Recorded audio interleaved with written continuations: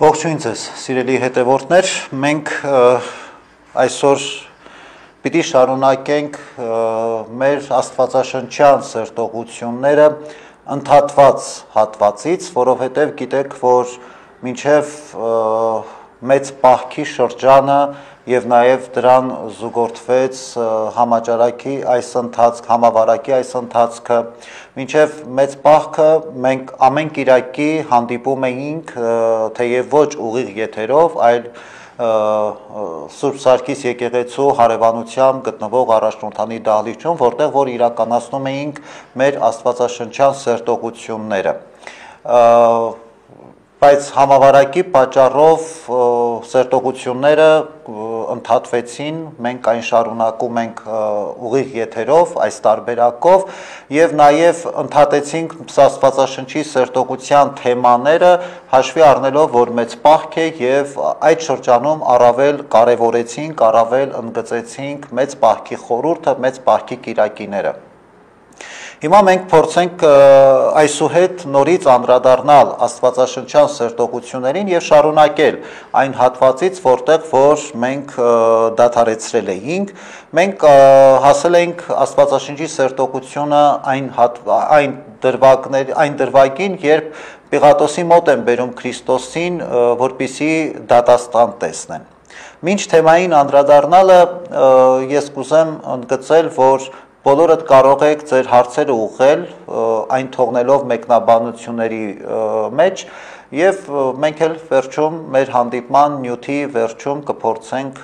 անդրադառնալ հնարավորինս այդ բոլոր հարցերին։ Մեր այսօրվա սերտողության հատվածը Մատթեոս 27-րդ գլուխ 15-ից 26 համարներն են, որտեղ նկարագրվում է, թե ինչպես Հիսուս դատապարտվեց մահվան և թե ինչպես մարդիկ Հիսուսի փոխարեն ընտրեցին Բարաբբային։ Գիտեք, որ երբ որ Քրիստոսին բերեցին Պիղատոսի մոտ, որպեսզի դատավճիռը իրականացվի Քրիստոսի,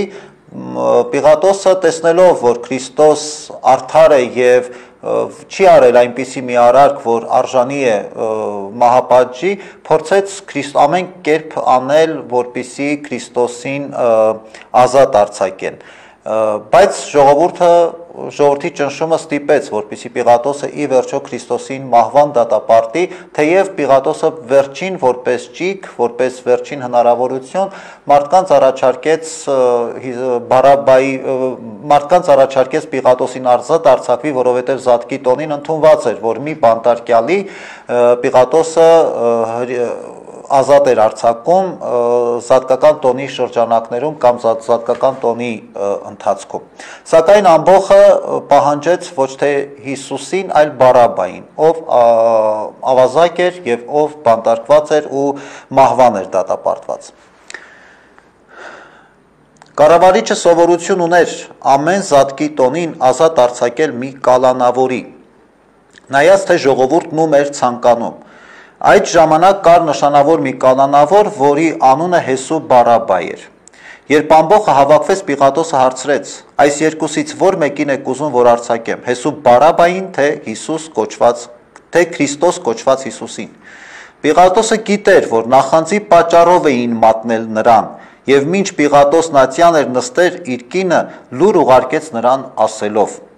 այդ արդար մարդու հետ գործ մի ունեցիր, որովհետև գիշերը երազումս նրա պատճառով գլխովս շատ բաներ անցան։ Սակայն ավագ քահանաներն ու երեցները ժողովրդին համոզեցին, որ խնդրեն ազատ արձակել Բարաբբային, իսկ Հիսուսին դատապարտել մահվան։ Եվ կառավարիչը հարցրեց նրանց. այս երկուսից ո՞ր մեկին եք ուզում, որ ազատ արձակեմ։ Նրանք պատասխանեցին Բարաբբային։ Պիղատոսը հարցրեց. իսկ ինչ անեմ Հիսուսին, Քրիստոս կոչվածին։ Թող խաչվի, պատասխանեցին բոլորը։ Նա ասաց. ինչ չարիք է գործել, բայց նրանք ավելի բարձր էին աղաղակում և ասում. թող խաչվի։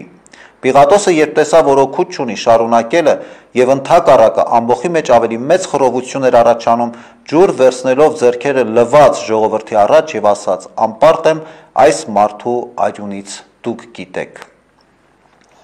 Սա այն դատավարությունն էր, նկատի ունեմ Քրիստոսի դատավարությունը ոչ միայն Պիղատոսի մոտ, այլ մինչև Պիղատոսը նաև Քրիստոսի հանդեպ դատ կատարեցին Աննա քահանայապետի տան բակում։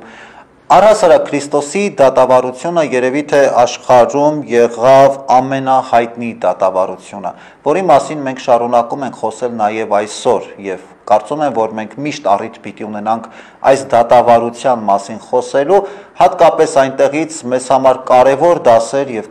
կարևոր օրինակներ վերցնելով, որովհետեւ իհարկե սա ոչ առաջինն էր, ոչ վերջի դեպքն է, որ դատարանը հերթական անգամ արդար մեկին է պատժում։ Բնականաբար, մինչև Քրիստոս էլ եղել են տարբեր դատեր եւ որի ընթացքում արդար մարդիկ են տուժել, եւ նաեւ Քրիստոսից հետո էլ եղել են եւ կան դատավարություններ, որի ընթացքում տուժում են անմեղ մարդիկ։ Եվ խնդիրը այստեղ պարզապես կայանում էր այնտեղ, որ Քրիստոսին դատեցին, որովհետև Քրիստոս բոլորովին այլ կերպ էր մտածում։ Քրիստոս բոլորովին այլ մոտեցումներ եւ այլ արժեքներ էր դավանում։ Եվ մարդիկ, հասարակությունը ամբողջը սա չընդունեց եւ չկարողացավ հասկանալ։ Երևի թե Քրիստոսի ամենամեծ ճակերտներով սխալը հենց այստեղ է։ Ինչպես որ այսօր մեր կյանքում, մեր այսօրվա օրինակում, երբ որ մենք տեսնում ենք մարդկանց, ովքեր որ մտածում են այլ կերպ, մենք միանգամից այդ մարդկանց նկատմամբ այսպես անհանդուրժող վերաբերմունքով ենք լցված եւ մի տեսակ անհանդուրժող ենք դառնում այսպիսի մարդկանց հանդեպ։ Կարող է այդ մարդը լինի մեզանից յուրաքանչյուրը եւ յուրաքանչյուրս էլ կարող ենք փաստել մեր կյանքի ընթացքում, թե ինչքան դրվագներ են եղել, երբ որ մենք փորձել ենք մտածել ոչ այնպես ինչպես բոլորը, մի տեսակ մենք արժանացել ենք պարսավանքների կամ մարդիկ մեզ չեն հասկացել կամ մարդիկ փորձել են նախատել կամ քննադատել,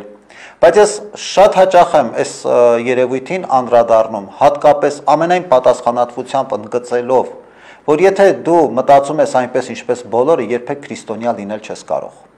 Քրիստոնյան միշտ մտածում է բոլորից տարբեր, ինչպես եւ Քրիստոս։ Այսինքն ես նկատի ունեմ, որ եղած կարծրատիպերից, եղած այսպես ընդհանուր մոտեցումներից ու պատկերացումներից զատ կա նաև բոլորովին այլ տարբերակ, մեր անհատական տարբերակը, մեր անհատական ընտրությունը։ Իսկ քրիստոնյան եթե անհատ չէ, անհատականություն չէ, քրիստոնեական արժեքների մեջ հարատևելու եւ քրիստոնեական արժեքների մեջ մնալու լուրջ խնդրի առաջ է կանգնում։ Ուրեմն քրիստոնյայի ճանապարհը հենց այսպիսին է։ Մտածել ոչ այնպես ինչպես բոլորը եւ լավ է կամ վատ երբեմն նաև արժանանալ հալածանքների։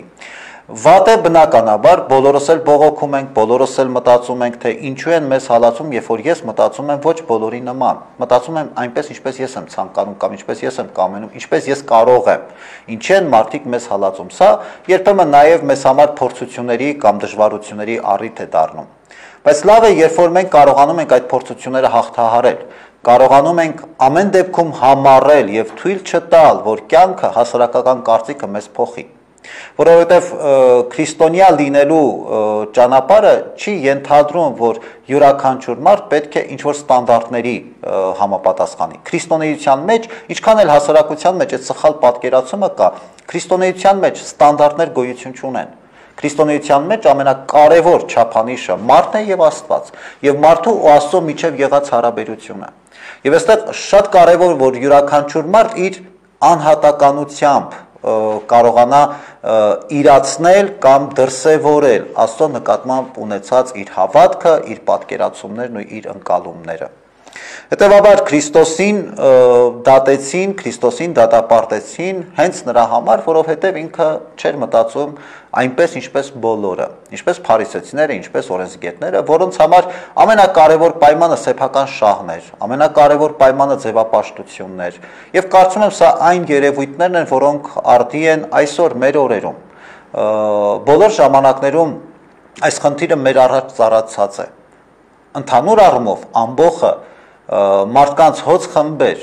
առաջնորդվում են ինչ-որ շահերով եւ մյուսներին պարտադրում են, որ այդ շահերի մեջ պիտի նաև դրսևորվի տվյալ մարդու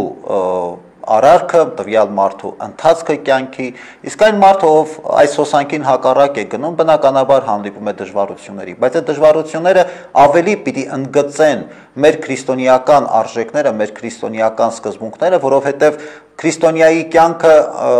չի խոստանում լինի ամեն ինչ հարթ, որովհետև Աստված ոչ մեկից չի խոստացել, որ եթե դու ինձ հավատաս, ես քո կյանքը ավելի խաղաղ, ավելի հանգիստ կդարձնեմ։ Աստված նման խոստում ոչ մեկի չի տվել։ Աստված չի ասել, որ եթե դու քրիստոնյա դարձար, դու կլինես երջանիկ, դու կլինես առողջ, դու կլինես հաջողակ։ Նման խոստում երբեք Աստված չի տվել մեզ։ Աստված մեզ ընդհանրապես մեկ խոստում է տվել։ Մնա այնպիսին, ինչպիսին որ կաս։ Մի դավաճանի ինքդ քեզ, քո մարդկային կոչմանը, քո առաքելությանը, քո սկզբունքներին, քո արժեքներին, եւ դու հավիտենական կյանքի կարժանանաս։ Այս դրվագում առասարակ Քրիստոսի դատավարության, մատնության, դատավարության այս ամբողջ դրվագում մեծ հաշվով մենք այսպես հիմնական երկու բացասական հերոսների ենք հանդիպում։ Մեկը Հուդան էր, ով մատնեց Քրիստոսին, եւ մյուսը Պիղատոսը, ով Քրիստոսին դատապարտեց մահվան։ Իհարկե տարբեր կերպարներ են Հուդան եւ Պիղատոսը։ Պիղատոսը ընդհանրապես Քրիստոսին չէր ճանաչում, իսկ Հուդան Քրիստոսի 12 առաքյալներից մեկն էր։ Հուդան շատ ավելի լավ էր ճանաչում Քրիստոսին։ Պարզապես երկուսն էլ Քրիստոսի դատավարության այս պատմության կոնտեքստում ունեն շատ հետաքրքիր նմանություններ։ Երկուսն էլ հնարավորություն ունեին վերջի պահին իրենց սխալը շտկելու։ Երկուսն էլ հնարավորություն ունեին ճիշտ որոշում կայացնելու, բայց այդպես էլ չեղավ այդ ճիշտ որոշումը։ Հուդան մինչև Քրիստոսին մատնելը նույնիսկ Հուդային տարբեր առիթներով Քրիստոս ակնարկում էր, որ ես գիտեմ, որ դու ինձ մատնելու ես, եւ անընդհատ Քրիստոս Հուդային այս մատնացույց անելով փորձում էր նրան հետ պահել այդ արարքից, բայց Հուդան մինչև վերջ էլ գնաց եւ հետ չկանգնեց իր այդ արարքից։ Պիղատոսը նույնպես վերջի պահին կարող էր լսել իր կնոջ հորդորը եւ հետ կանգնել իր որոշումից, բայց Պիղատոսին էլ ուրիշ բան խանգարեց։ Պիղատոսին խանգարեց ժողովրդի պահանջը եւ վախը սեփական պաշտոնը, սեփական բարեկեցությունը կորցնելու։ Եվ կյանքում շատ հաճախ կարելի է այս օրինակին էլ անդրադարձանել, որ կյանքում մենք շատ հաճախ կանգնում ենք այսպիսի իրավիճակների առաջ, երբ որ անընդհատ քայլում ենք սխալը սխալի հետևից գործելով, բայց գալիս է մի պահ, որ միշտ հնարավորություն է մեզ տրվում այդ սխալը շտկելու, քանի դեռ մենք չենք արել վերջին կարևոր եւ վերջնական որոշումը, որից հետո այլևս ոչինչ շտկել հնարավոր չէ։ Եվ Աստված իր երկայնամտությամբ եւ իր ողորմածությամբ մեզ տալիս է այդ հնարավորությունը, ինչը շատ հաճախ մենք չենք գնահատում։ Մեղք են գործում, այդ մեղքը արդարացնելու համար եւս մեկ ուրիշ մեղք են գործում։ Փոխարենը պարզապես անկեղծորեն զղջալու, գիտակցելու եւ հետ կանգնելու այդ ճանապարհին։ Ու մենք անընդհատ այս մեղքի շղթան մեր կյանքում շարունակվում է, իսկ մի կողմից մենք մտածում ենք, որ միևնույն է Աստված ողորմած է, միևնույն է Աստված կների, բայց Աստված ողորմած է, Աստված կների, բայց դա իմաստ ունի, եթե մենք զղջում ենք,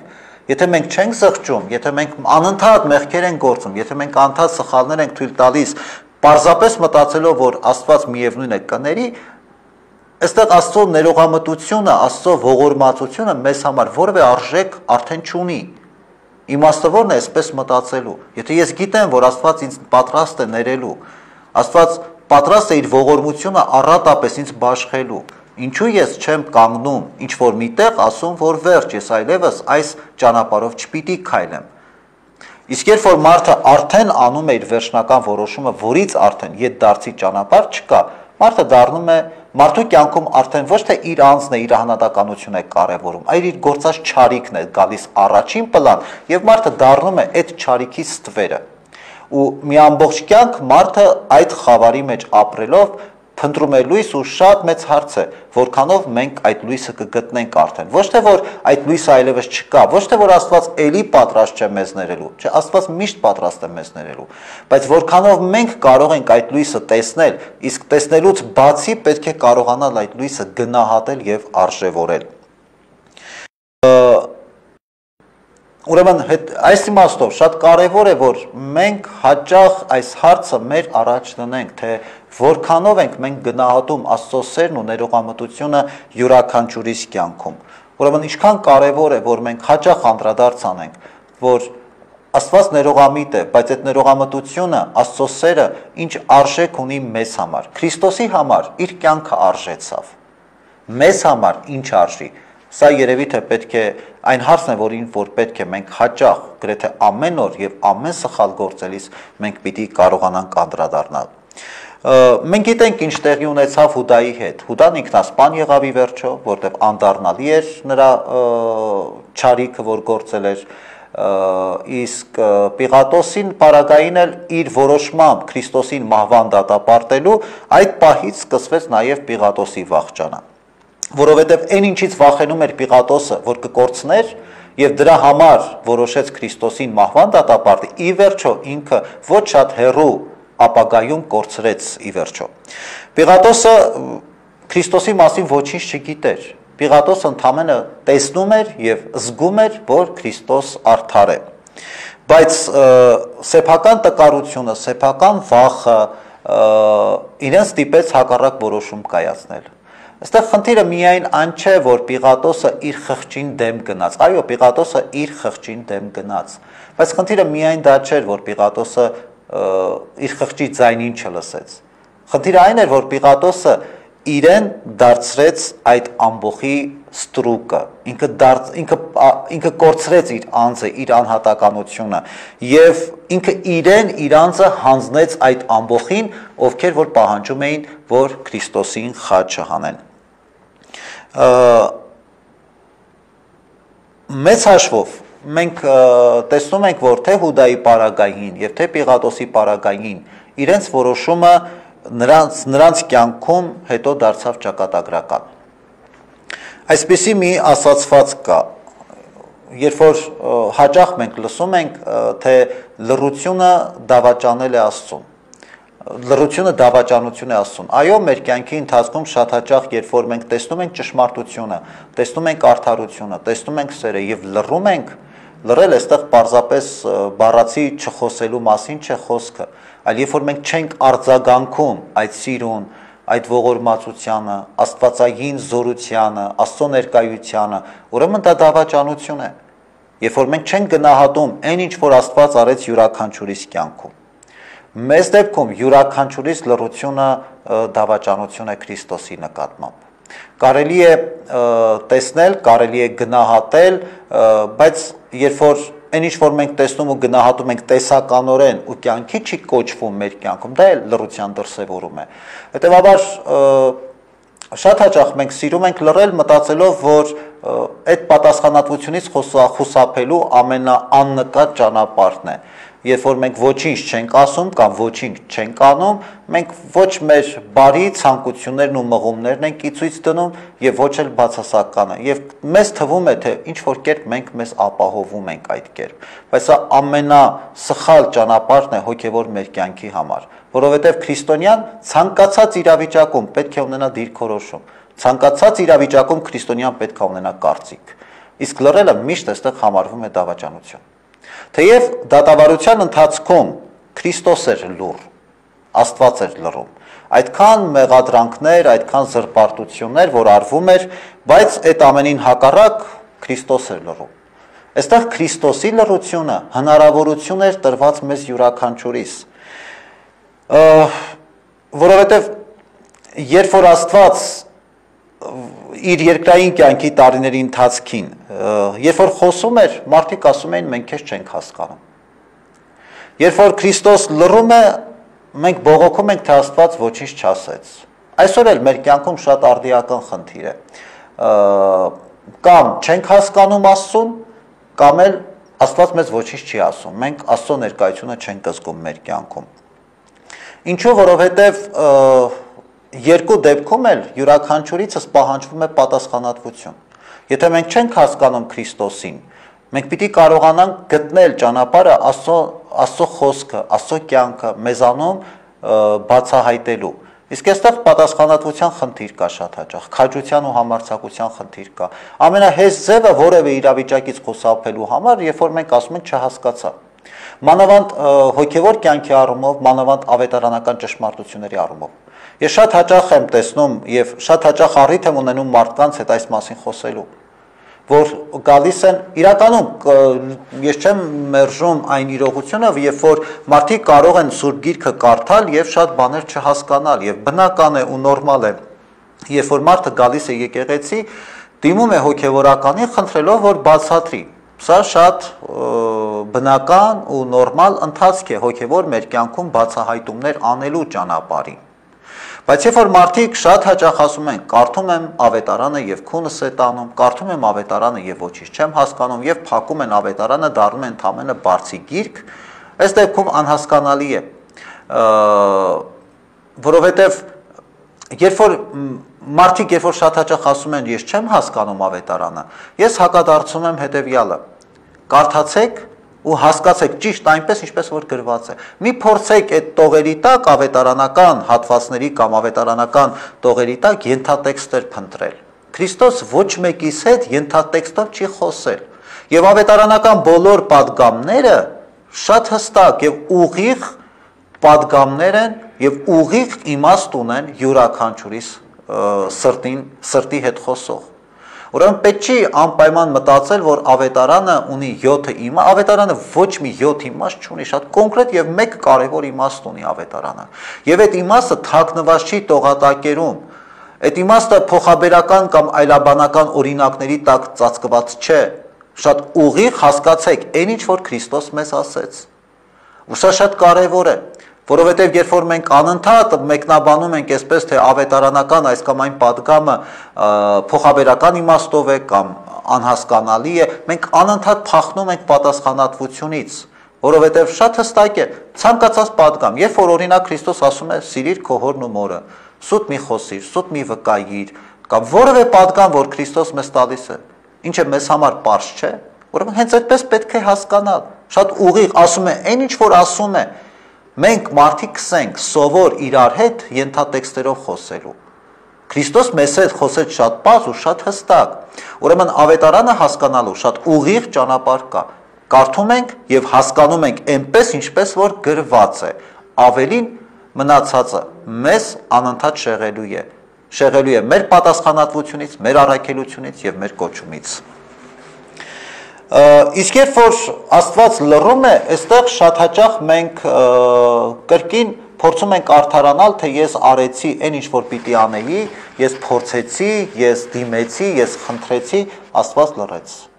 Աստված իմ աղոթներին չպատասխանեց։ Երբ որ Աստված լռում է, այդ լռությունը տալիս է մեզ հնարավորություն, որ մենք գործենք։ Երբ որ Աստված մեր աղոթներին չի պատասխանում, նշանակում է, որ այդ աղոթները իրականություն դարձնողը մենք ենք։ Որտեվ աղոթքը կախարդական բառերի շղթա չէ, որ մենք պիտի ասենք, մեկ էլ կախարդանքով ինչ որ բան մեր կյանքում տեղի ունենա։ Աղոթքը մեր կյանքի նպատակն է, մեր հոգևոր կյանքի ընթացքն է ուրվագծում եւ ճանապարհն է մեզ ցույց տալիս, որով որ մենք ինքներս պիտի քայլենք։ Ժողովուրդը այս ամենի արդյունքում, երբ որ այն ժողովուրդը, ովքեր որ ասում էին Քրիստոսին մենք քեզ չենք հասկանում, եւ նույն այդ ժողովուրդը նաեւ շատ դեպքերում Քրիստոսին ասում էր, որ դու չես խոսում, մենք քեզ չենք լսում։ Քրիստոս լուռ էր մնում եւ մարդիկ այդ լռությունը մեկնաբանում էին այնպես, ինչպես որ իրենց էր ձեռնատու։ Այս ժողովուրդը ի վերջո ընտրեց Բարաբբային եւ ոչ թե Քրիստոսին։ Սա բարոյականության այն չափանիշն է, որը կարող է լինել շատ հստակ արտացոլանքը մեր հոգևոր կյանքի, մեր հոգևոր պատրաստվածության։ Առհասարակ հստակ է, որ չարիքը միշտ էլ ավելի հասանելի է մարդկանց, քան Քրիստոսի քարոզները կամ Քրիստոսի պատգամները։ Մենք շատ ավելի հեշտությամբ հասկանում ենք, շատ ավելի հեշտությամբ մեկնաբանում ենք չարիքը, քան թե հասկանում ենք եւ ընկալում ենք Քրիստոսի պատգամները։ Փորձեք տեսնել ձեր շուրջը, Որևէ մարդ, եթե որևէ չարիք է գործում, տեսեք ինչքան գեղեցիկ, ինչքան հանճարեղ կերպով, չակերտներով իհարկե, հանճարեղ կերպով մենք դա մեկնաբանում ենք, բացատրում ենք, նույնիսկ հասկանում ենք, երբեմն համաձայնվում ենք, երբեմն չենք համաձայնվում, բայց չարիքը մեզ համար շատ ավելի հասանելի է։ Ինչ որ առումով հասկանալի է, մարդ ենք եւ բոլորս էլ չարիքներ գործում ենք, մեծ կամ փոքր, կարևոր չէ։ Մենք հասկանում ենք այդ ինչ է, բայց այստեղ շատ կարևոր է մեր ընտրությունը որն է լինելու։ Եթե մենք այդ չարիքը դարձնում ենք մեզ համար հնարավորություն արդարանալու, իհարկե սա միամիտ մոտեցում է։ Իսկ երբ որ մենք փնտրում ենք ամեն դեպքում մեր կյանքի ընթացքում, փնտրում ենք Աստծո լռությունը, փնտրում ենք Աստծո խոսքը եւ փորձում ենք այդ լռության մեջ բացահայտել ինքներս մեզ եւ այդ լռության մեջ լսել Աստծո ձայնը, այս ժամանակ արդեն պատասխանատվությունը յուրաքանչյուրի շատ ավելի բարձրանում է եւ մեր ընտրությունը շատ ավելի ճիշտ է լինում։ Հիսուս խաչվեց այն խաչի վրա, որը որ պատրաստված էր ուրիշի համար, ինձ համար, մեզանից յուրաքանչյուրի համար, Բարաբբայի համար նախ եւ առաջ։ Այսպիսի մի ավանդազրույց կա, երբ որ Քրիստոսին խաչում են եւ հետո Բարաբբային ազատ են արձակում, բանտապետը գալիս է, դուռը բացում է, Բարաբբային ասում է դու ազատ ես։ Իսկ Բարաբբան, ով բանտում նստած սպասում էր, թե ուր որ է իրեն պիտի խաչեն, իրեն դատապարտել են մահվան, ու հանկարծ բանտապետը գալիս է եւ ասում է դու ազատ ես։ Բարաբբան դուրս է գալիս առանց հասկանալու, թե ինչ է տեղի ունենում, զարմացած, թե ինչու եմ ես ազատ։ Բանտապետը ասում է, տեսնում ես այն 3 խաչերը Գողգոթայի վրա, ասում է այո, ասում է այն մեջտեղինը քո համար էր, բայց հիմա այդ խաչի վրա ուրիշ մեկն է խաչված։ Բարաբբան ասում է, ես չեմ հասկանում, ինչու է այսպես, բայց գիտեմ մի բան, որ ես փրկված եմ։ Հիմա շատ հաճախ նույնը մեր օրինակով, այդ նույն Բարաբբան մենք ենք, մեզանից յուրաքանչյուրն է։ Մենք այստեղ ամեն մեկս կանգնած ենք ընտրության առաջ, ում ենք մենք ընտրում, Հիսուսին թե Բարաբբային։ Ըստ էության տեսականորեն ընտրությունը ակնհայտ է, յուրաքանչյուր հավատացյալ մարդ, յուրաքանչյուր գիտակից մարդ բնականաբար կասի ես ընտրում եմ Հիսուսին, բայց գործնականում շատ հաճախ մենք ընտրում ենք Բարաբբային, որովհետև նրա օրինակը մեզ ավելի հասկանալի է, որովհետև շատ հաճախ մենք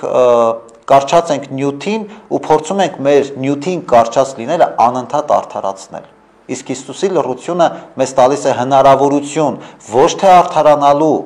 այլ Աստծո ներկայությունը մեր կյանքում բացահայտելու։ Հիսուս նման իրավիճակներում թվում է թե լռում է, բայց այդ լռության մեջ Աստծո սերն ու ողորմությունն է, որ ճարակում է յուրաքանչյուրիս կյանքում։ Ամեն մեկս էլ այդ Բարաբբան ենք, մեր փոխարեն Քրիստոս խաչվեց։ Եվ ի վերջո մենք սա պիտի հասկանանք թե ոչ, որովհետև մենք չենք հասկանում շատ հաճախ Աստծո սիրո այդ մեծությունը, ինչու Քրիստոս գնաց այդ քայլին, ինչու խաչվեց իմ փոխարեն, բայց մենք գիտենք մի պարզ ճշմարտություն, որ մենք ապրում ենք, մենք դեռ կանք, մենք շարունակում ենք մեր կյանքը, ուրեմն այս հնարավորությունը մեզ յուրաքանչյուրից տրված, թե մենք ում կընտրենք ի վերջո մեր կյանքի ընթացքում, անընդհատ սխալը սխալի հետևից, բայց կարելի է հասկանալ, որ մի օր գալիս է մի պահ, որ պետք է մենք վերջնական որոշում կայացնենք։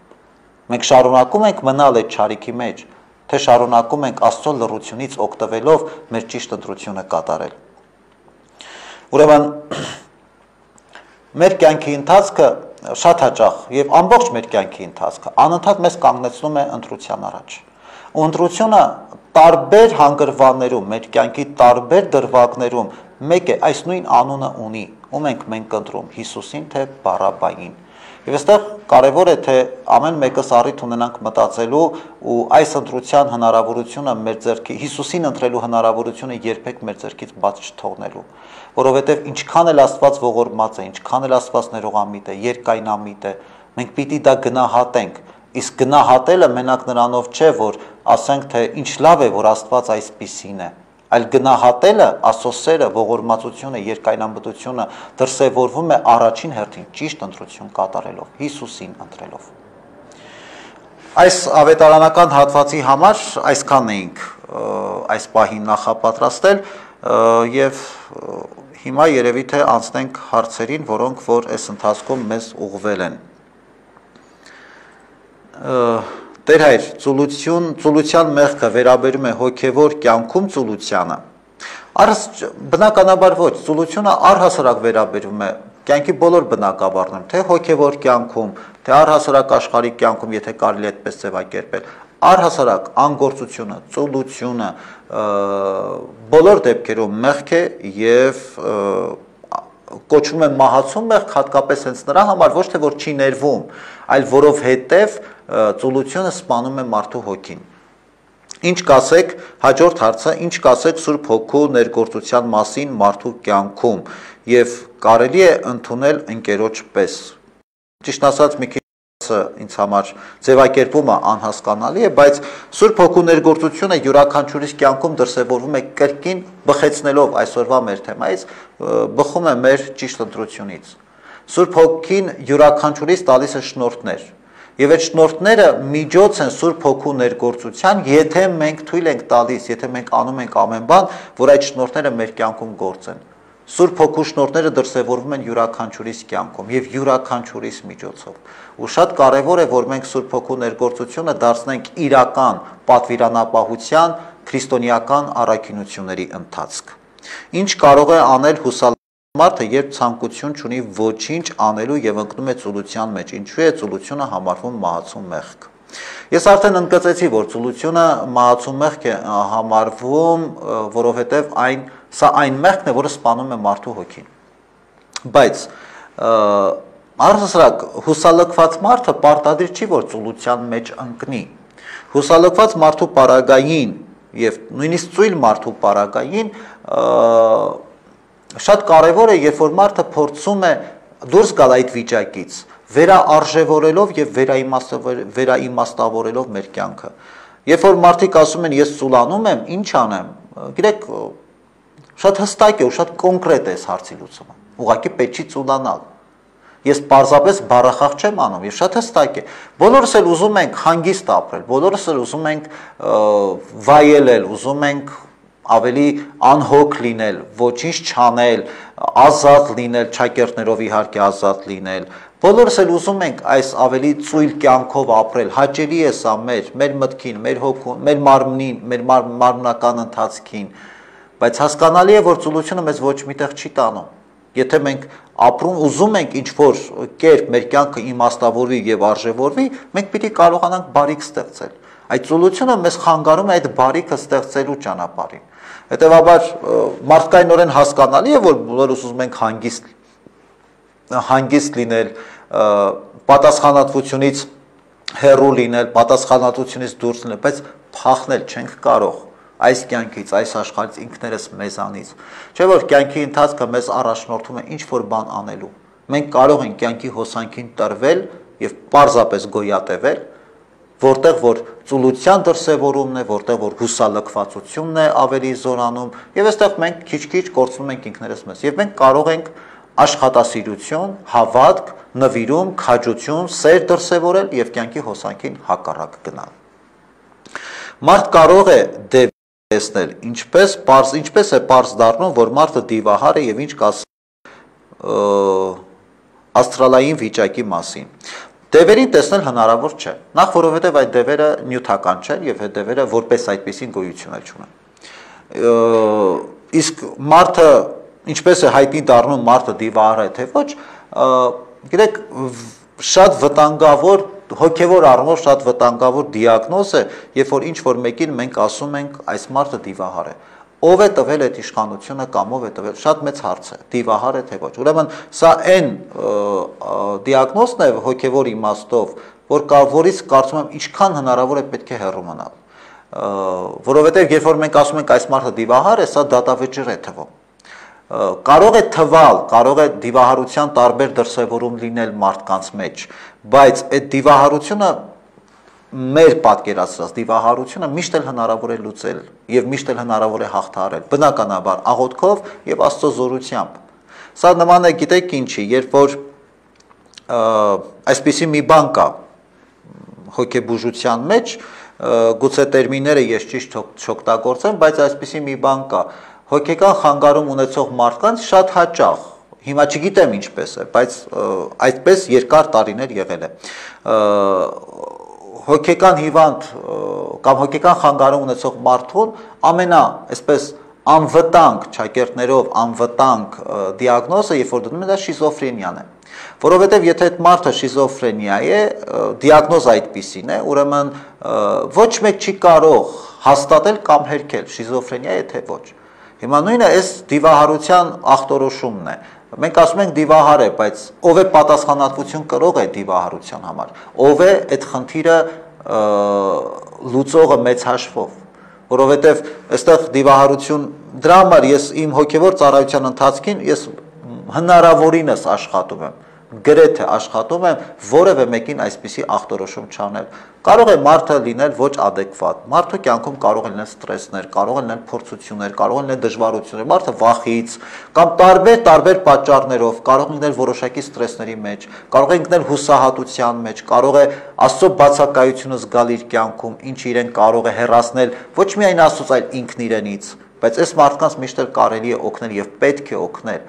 Իսկ երբ որ մենք ասում ենք դիվահարություն, նախ մենք այդ ախտորոշման տակից շատ հաճախ չենք կարող դուրս գալ, եւ երկրորդը այդ ախտորոշումը շատ ծայրահեղ եւ շատ հաճախ վերացական դրսեւորում է։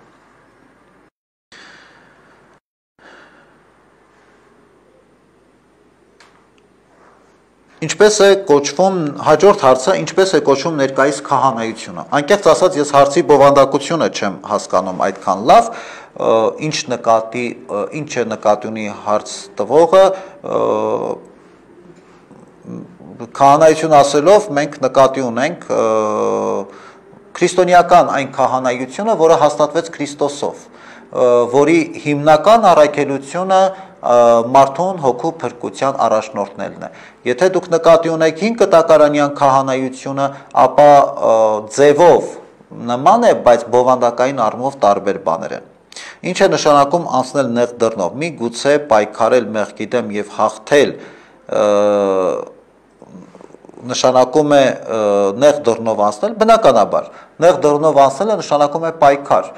Լայն դուռը այն է, երբ որ մեզ նույն այդ ծուլության ճանապարհն է, հուսահատության ճանապարհն է, անպատասխանատու կյանքով ապրելու ճանապարհն է, սա լայն ճանապարհն է, որտեղ թվում է թե մեզ հաճելի է, դուր է գալիս, ապրում ենք մեղքի ճանապարհով, մեղք գործելով եւ խղճի խաչ ունենալով, փորձակերտներով վայելելով կյանքը, սա լայն ճանապարհն է, որի վերջում մարդուն տանում է կործանում։ Նեղ ճանապարհը, երբ որ մենք մեզ զրկում ենք մեղքից, չարիքը գործելու հաճույքից, մենք մեզ զրկում ենք չարի հետ հաղորդակցվելուց եւ ավելի պայքարով, պատասխանատվությամբ քայլում դեպի Աստված։ Եթե մի օր չի ստացվում աղոթք կարդալ կամ հոգևոր քարոզ լսել, շուտ-շուտ հուսահատվում եմ, իմ տեղը չեմ գտնում, նյարդերս լարվում են, ինչպես սա հաղթահար է, միշտ ուզում եմ հաղորդ լինել քրիստոնեությանը, իմանալ ավելին եւ գործի վերածել, բայց միշտ չէ, որ ժամանակի բերումով ստացվում է եւ հուսալքվում եմ։ Որևէ դեպքում հուսալքվելը արդարացված չէ, այսինքն եթե ես ինչ-որ մի բան հոգևոր կյանքում չեմ անում այնպես, հուսալքվելը մի տեսակ այդ իրավիճակից ամենաանհաջող ելքն է։ Հուսալքվել պետք չէ, պետք է ուղղել այդ սխալը։ Եթե ես զգում եմ, որ ես աղոթք չեմ անում, Սուրբ Գիրք չեմ կարդում եւ ես չեմ կարծում, որ քարոզ լսելը քարոզ չլսելը առիթ է հուսալքվելու, կարելի եւ քարոզ չլսել 1 օր, 2 օր կամ 1 շաբաթ, բայց դա առիթ չէ հուսալքվելու։ Իսկ եթե մենք չենք աղոթում տևական ժամանակ, Սուրբ Գիրք չենք ընթերցում տևական ժամանակ, սա էլ առիթ է ոչ թե հուսալքվելու, այլ անդրադարձ անելու։ Եթե դա պատճառ է, որ ես պիտի հուսալքվեմ, ուրեմն պիտի ամեն բան անեմ, որպեսզի աղոթքը, Սուրբ Գրքի ընթերցանությունը վերականգնեմ իմ կյանքում։ Եվ այստեղ ինչ որ հատուկ միայն հոգևոր պայքար չէ, սա նաև մտավոր ջանք է պահանջում եւ որոշում, որ ես պիտի անեմ այս բանը, ինչը իմ հոգևոր աճի, իմ հոգևոր կյանքի համար շատ կարեւոր է։ Ինչպես է եկեղեցին վերաբերում ամուսնալուծությանը, որ դեպքում է դա ճիշտ, եթե հատկապես երեխայի հարցել կա։ Ամուսնալուծությանը բնականաբար բացասաբար է վերաբերվում եւ բնականա որ յուրաքանչյուր հոգեվորականի առաքելությունը որևէ ընտանիքի պարագայում եթե առաջանում է կոնֆլիկտ, փորձել օգնել, որպեսզի այդ կոնֆլիկտը հաղթահարելի լինի։ Եկեղեցին ամուսնալուծում է 3 դեպքում, 3 պատճառներով։ Երբ որ ամուսներից մեկը մահանում է, երկրորդ պատճառը, երբ որ ամուսիններից տղամարդը կորում է, անհետ կորում է 7 տարով, կինը կորում է 5 տարով, Այս դեպքում էլ եկեղեցին թույլատրում է ամուսնալուծությունը եւ երրորդ պարագան, երբ որ կա դավաճանություն։ Այս երեք դեպքերն են, որ եկեղեցին ամուսնալուծում է կամ արդարացված է ամուսնալուծությունը։ Մյուս դեպքերում անկարելի է եւ արդարացված չէ։ Ինչպես ասենք, նույնիսկ երեխա չունենալու դեպքում, երբ որ թեև շատ տեսականորեն ու մարդկային առումով շատ հասկանալի կարող է թվալ, բայց միևնույն է, սա երեխայի հարց ասելով, եթե նկատի ունենք երեխա չեն կարողանում ունենալ եւ դրա պատճառով ամուսնալուծում են, սա արդարացված չէ։ Աստվածաշունչը կարող ենք մտքի մեջ կարդալ։ Իհարկե կարող եք, ինչպես ձեզ հարմար է, կարող եք մտքի մեջ կարդալ, կարող եք բարձրաձայն, այստեղ արդեն յուրաքանչյուր մարդ ինքն է որոշում, ինչպես որ իրեն հարմար է տեսնում։ Կարելի է Աստվածաշնչում մատիտով կամ գրիչով նշումներ անել։ Գիտեք, սա դավանաբանական սխալ չէ կամ ինչ-որ աստվածաբանական հարց չէ։ Սա ավելի շատ ավանդույթի կամ ավելի շատ բարեպաշտական հարց է, օրինակ մարդիկ կան, որ ես օրինակ ինքս նախընտրում եմ չանել նշումներ։ Ես լավագույն դեպքում օգտագործում եմ թերթիկներ, կպչուն թերթիկներ, եթե ուզում եմ որևէ էջում Աստվածաշնչի ինձ համար նշումներ անել, ես այդ թերթիկների վրա նշումները անում եմ եւ փակցնում եմ Աստվածաշնչի համապատասխան էջում կամ համապատասխան հատվածում։ Բայց եթե ինչ-որ մեկը դա անում է եւ խոսքս պարզապես ինչ-որ նկարչություն անելու մասին չէ, այլ նպատակային, երբ որ մարդ ինչ-որ հատվածներ է ուզում անել մատիտով, նշումներ անել, այստեղ մեղքի հարց չէ եւ չի կարելի ասել, որ դա մեղք է։ Սա յուրաքանչյուր մարդու անհատական որոշումն է։ Հին կտակարանի շատ մարգարեություններ անհասկանալի են, միգուցե ես չեմ հասկանում։ Բնական է, որ շատ հատվածներ կարող են լինել անհասկանալի, գիտեք ինչու, որովհետև մենք Աստվածաշնչի շատ հատվածներ, որպեսզի կարողանանք լիարժեք ու ամբողջական հասկանալ, մենք պիտի տիրապետենք այդ ժամանակվա պատմական, մշակութային, աշխարհագրական, գրեթե բոլոր կոնտեքստները։ Օրինակ շատ հատվածներ կան, եթե մենք չգիտենք, որ օրինակ ասենք Քրիստոսի ժամանակ առաջի դարում ինչպիսի մշակութային դրսևորումներ կան, ինչպիսի ընկալումներ ու ավանդույթներ կան, շատ հատվածներ կարող է եւ չհասկանանք։ Բնականաբար մարգարեությունների պարագային շատ հատվածներ կարող է մեզ մոտ հարցեր առաջանալ եւ դրա համար մենք ունենք Փառք Աստծո մեր եկեղեցու հայրերի մեկնությունները, բացատրությունները, որոնցով մեզ համար ավելի ընկալելի եւ ավելի հասկանալի են դառնում։ Ինչ կասեք Հուդա եւ Պետրոս առաքյալների մասին, չէ՞ որ երկուսն էլ դավաճանեցին Քրիստոսին, ինչու Պետրոսին ասվեց եռակի անգամ, թե արածեցրու իմ գառներին եւ ոչխարներին։ Որովհետև Պետրոսն ու Հուդան դավաճանեցին Քրիստոսին։ Երկուսի դեպքում էլ արկա է դավաճանության հարցը։ Բայց Պետրոսը զղջաց եւ հույս ուներ, որ կփրկվի։ Հուդան զղջաց, բայց հույս չունեցավ, որ կփրկվի։ Եվ այն, որ Հուդան ինքնասպանություն գործեց, դա արդեն վկայում է իր հուսահատության մասին, որովհետև ինքը այլևս փրկության հույս չէր տեսնում եւ ինքնասպանություն գործեց։ Ինքնասպանությունն էր այդ խանգարող հանգամանքը, որ Հուդան չներվեց, այլապես կարող էր եւ Հուդան ներվեր, ինչպես որ Պետրոսը։ Պետրոսի զղջման մեջ բնավ կար հույսը փրկության։ Ինչ անենք, երբ որ հոգեվորականների վարկաբեկում են, ինչպես վարվենք։ Անկեղծ ասած, առաջին հերթին ես պիտի խնդրեմ, որ աղոթեք մեզ համար եւ նման երևույթներին փորձեք ավելի այսպես հանդարտորեն եւ ավելի հանգիստ վերաբերվել, որովհետեւ այդ վարկաբեկումներն ու բամբասանքները շատ հաճախ հենց դրան են ուղղված, որպեսզի ինչ որ մարդիկ կամ մարդկանց մի խումբ հունից դուրս գա, եթե որևէ հոգեվորականի նկատմամբ կան որոշակի ու հստակ ձևակերպումներ, որևէ սխալի, կարող են այդ հոգեվորականին ուղիղ այդ մեղադրանքը ներկայացնել, օրինակ հոգեվորականն էլ որոշի, ընդունի, փորձի շտկել, բայց եթե դրանք բամբասանքներ են, եթե դրանք վարկաբեկող ինչ-որ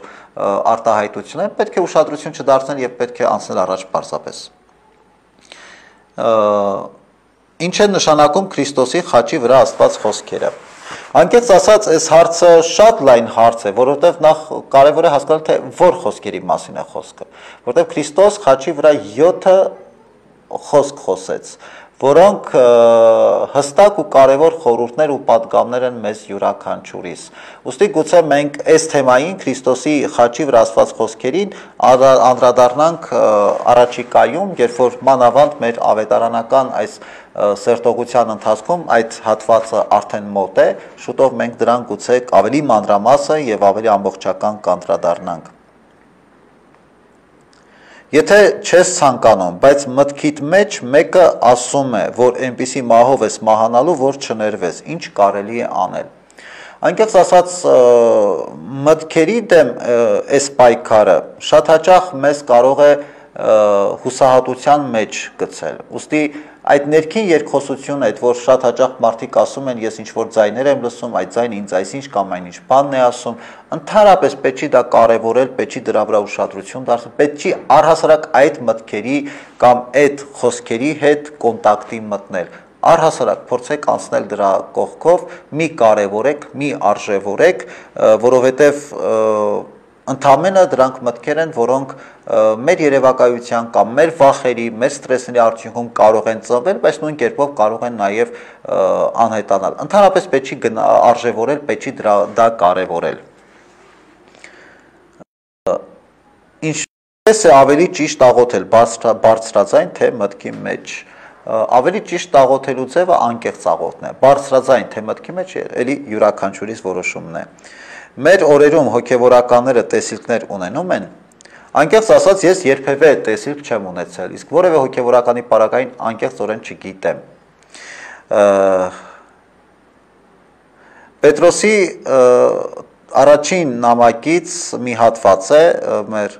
հետևորդը ուղարկել, այս հատվածն է, որտեղ որ գրված է, եթե արդարը հազիվ է փրկվելու, ապա ամբարիշտը կամ մեղավորը էլուր պիտի մնա։ Տեր այդ չեք կարծում, որ փրկվելու հույսը դժվար է մարդկության համար։ Ոչ, ես այդպես չեմ կարծում։ Բնականաբար Պետրոս Առաքյալի այս պատգամը շատ հստակ մատնացույց է այն բանի, որ ինչքան մենք պիտի ուշադիր եւ ինչքան զգոն պիտի լինենք, որտեվ ասում է, չէ, ինչպես որ այս հատվածում, եթե արդարը հազիվ է փրկվելու, ուրեմն մեղավոր ինչքան ավելի առիթ պիտի ունենա մտածելու իր փրկության եւ պայքարելու իր փրկության համար։ Սա կարծում եմ շատ հստակ ձևակերպում է, որ յուրաքանչյուրս պիտի զգոն եւ ուշադիր լինենք ամեն վարքյան եւ ոչ թե պարզապես հույսը դնենք, որ մենք արդար ենք ու մենք պիտի փրկվենք։ Այս խնդիրը, այս մարտահրավերը ամեն վարքյան յուրաքանչյուրս ունենք մեր կյանքի ընթացքում։ Իսկ փրկվելու հույսի համար իհարկե փրկվելու հույսը կարող է դժվար թվալ, բայց առանց այդ հույսի հնարավոր չի ապրել։ Այդպիսի մի շատ կարծում եմ ուսուցողական պատմություն կա, որ ես հաճախ եմ հիշում նաև իմ կյանքի ընթացքում եւ ինքս ինձ մի տեսակ այդ հույսի մեջ վերահաստատելու եւ կարեւորելու այդ հույսը։ Երկու վանական դուրս են գալիս քաղաք եւ մեղք են գործում։ Վանք վերադառնալիս վանահորը ասում է, որ երկուսս էլ գայթակղվեցինք եւ մեղք գործեցինք։ Վանահայրը նրանց երկուսին էլ 40 օր ապաշխարության շրջան է նշանակում։ Եվ առաջին վանականը փակվում է իր խցում 40 օր պարզապես գիշեր ցերեկ լաց է լինում, ողբ է անում իր գործած մեղքի համար։ Երկրորդ վանականը առաջին մեկ շաբաթը լաց է լինում, որից հետո սկսում է փառաբանել Աստծուն։ Առաջին վանականը, որ 40 օր լաց եղավ, դուրս է գալիս վանքից, հեռանում եւ սկսում ապրել աշխարհիկ ու մեղավոր կյանքով։ Իսկ երկրորդ վանականը մնում է վանքում եւ իր հոգեվոր կյանքում ավելի մեծ հաջողություններ արձանագրում։ Ասածս ո՞րն է եւ այս օրինակի պատգամը մեզ ո՞րն է, որ անընդհատ վախենալ, անընդհատ լաց լինել մեղքի համար, դա դեռ չի նշանակում հավատքի դրսևորում է։ Հավատքը նաև այդ հույսի Աստծո նկատմամբ ունեցած վստահության մեջ է։ Եթե կա այդ հույսը փրկության, ուրեմն մենք եթե տեսնում ենք այդ հույսը, ուրեմն պիտի ամուր բռնենք այդ հույսից։ Ոչ թե ուղակի ծուլանանք, ինչպես որ վերևում այս հարցը տրվեց նաև հոգևոր իմաստով ծուլանանք, մտածելով թե Աստված մեկ է, միշտ մեզ կօգնի, միշտ մեզ հետ է եւ չմտածենք մեր հոգու փրկության համար, չմտածենք Աստծո տված հնարավորության համար եւ մեր կյանքում ինչ որ բան չփոխենք։ Այլ ընդհակառակը մենք շատ կարևոր է, որ այս դեպքում, եթե տեսնում ենք այդ հույսը, ինչքան էլ դժվար է, բայց այդ հույսով պետք է ապրել։ Երբ որ սկսում ենք ապրել, այստեղ արդեն կարևոր չի, դժվար է թե հեշտ, մենք պարզապես ապրում ենք ու հենց դա է ավելի իրական դարձնում մեր փրկությունը։ Ինչ կասեք այն մարդկանց ովքեր բարի բուն իմաստով սպասում են Քրիստոսի երկրորդ գալստյանը եւ իրատեսական չեն համարում այս կյանքում իրենց մեջ երկնքի արքայություն տեսնելը։ Գիտեք, բոլորս ենք սպասում Քրիստոսի երկրորդ գալստյանը։ Եվ ամեն վայրկյան մենք սպասում ենք Քրիստոսի գալստյանը։ Այդ մարդկանց ես ինչ պիտի ասեմ, այնինչ որ ասված է ավետարանում արդեն ամբողջական է, այսինքն պետք է մենք փորձենք ամեն վայրկյան, ամեն ժամ հետևել Քրիստոսի պատգամներին ու պատվիրաններին, բայց որովհետև այդ պատվիրանների, այդ պատգամների կյանքով ապրելով է, որ մենք երկնքի արքայությունը կարող ենք իրատեսական համարել եւ իրականում տեսնել այս երկրի վրա։ Շատ հստակ ճշմարտություն կա, եթե մենք դրախտը այս երկրի վրա չկառուցենք, երկնքում մենք հաստատ դրախտ չենք տեսնի։ Այս մեր եկեղեցու հայրերի ձևակերպումն է եւ ուսուցումն է մեզ, այսինքն դրախտը այստեղից է սկսվում, երկնքի արքայությունը այստեղից է սկսվում։ Ինչ է դրախտը, ինչ է երկնքի արքայությունը, եթե ոչ Աստծո ներկայությունը։ Ուրեմն եթե ես Աստծո ներկայությունը չեմ զգում, Աստծո ներկայությամբ չեմ ապրում այս աշխարհում, այս կյանքի ընթացքում, երկնքի արքայության մեջ ես դրան չեմ արժանանա։ Ենթադրենք մարդասպանություն է եղել, մարդասպանը եկել է ներողություն խնդրելու սպանվողի հարազատներից։ Այս դեպքում ներել հնարավոր է։ Գիտեք, եթե սպանվողի հարազատները չներեն, կարելի է իրենց հասկանալ։ Ներել առհասարակ հնարավոր է, ուրիշ հարց է, որքանով դա բարդ է, որքանով դժվար է, որքանով ոչ, եւ այստեղ շատ կարեւոր է, նախ հարցը շատ ընդհանուր է, բայց շատ կարեւոր է հանգամանքները, օրինակ շատ դեպքերում լինում են, երբ որ մարդը սպանում է ինչ-որ մեկին, ոչ գիտակցաբար կամ ոչ դիտավորությամբ, պարզապես, օրինակ ասենք վթար է լինում։ Հիմա այստեղ կարծում եմ ներելը շատ ավելի հնարավոր է եւ կարծում եմ շատ ավելի ճիշտ է։ Բոլոր դեպքերում ներելը ճիշտ է։ Իսկ երբ որ մարդը պարզապես դիտավորյալ սպանում է ինչ-որ մեկին եւ հետո ներողություն է խնդրում, եթե այդ սպանվողի հարազատները չներեն, ես կարող եմ հասկանալ։ Հիմա ուրիշ հարց է, թե ինչպես Աստված դրան կվերաբերվի, որովհետև հասկանալի է մարդկայնորեն, որ թեման շատ ծանր է, իրավիճակը շատ բարդ է եւ ոչ մեկ իրավունք չունի այդ սպանվողի հարազատներին մեղադրելու նրանում, որ դուք չեք ներում, բայց նույն այդ մարդիկ էլ պիտի հասկանան եւ բոլոր դեպքերում բոլորս էլ պիտի հասկանան, երբ որ անկախ նրանից սպանության հարցը թե որևէ այլ հարց ինչ որ մեկ ասենք ինձ նեղացրել է կամ վիրավորել է, մեծ կամ փոքր կարևոր չէ, եթե ես չեմ ներում այդ չարությունը դիմացինի հանդեպ, առաջին հերթին շարունակում է սպանել ինձ։ Հետևաբար այստեղ շատ կարևոր է հասկանալ, որ այդ ներողամտությունը, ներողությունը յուրաքանչյուրից տրված հնարավորություն է մեր կյանքում Աստծո ներկայությունը արժևորելու եւ գնահատելու, հնարավորություն է առաջ շարժվելու, հնարավորություն է կյանք ավելի լիարժեք ապրելու, հնարավորություն է հուսահատությունը հաղթահարելու եւ փրկության հույսով ապրելու։ Կարծում եմ, որ հարցերը այս պահին այսքանն էին, ես ուզում եմ շնորհակալություն հայտնել ձեր ուշադրության համար, շնորհակալություն հայտնել հարցերի համար, թող Աստված իր սիրով, իր ողորմությամբ յուրաքանչյուրիս առաջնորդի եւ մեզ իմաստություն պարգևի կյանքում ճիշտ ընտրություն կատարելու համար։